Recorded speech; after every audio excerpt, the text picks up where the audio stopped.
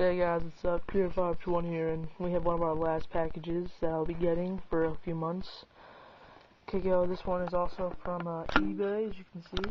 And don't forget to watch in 1080p high quality. Okay, so let's open this up and see what's inside. We got our handy dandy little scissors here, so let's open this up.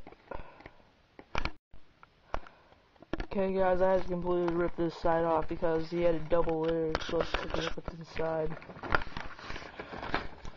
It's Naruto Clash of the Ninja for GameCube.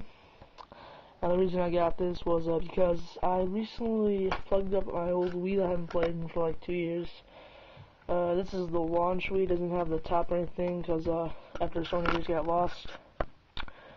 Yeah, and show you I keep all this accessories for the Wii and stuff. We got the GameCube stuff, Wii Dreamcast. Okay, now I actually just set this up so I can play some of my old GameCube games I have, because I'm trying to get back into GameCube. I've had like lots of games for it, but I lost them over time periods.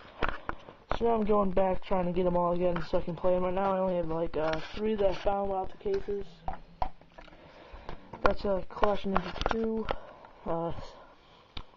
Here, let's check what they are right now. Okay, the 3 that I have that I found without the cases is Space Raiders, Yu-Gi-Oh!, the Fall Spawn Kingdom, and Naruto Clash Ninja 2. Okay, now I will have to pick up Melee, some Zelda Wind Waker, some other games, because this system I really lost it, and I might plug up the old GameCube instead of the Wii, I don't know. Okay guys, so this unboxing was pretty long.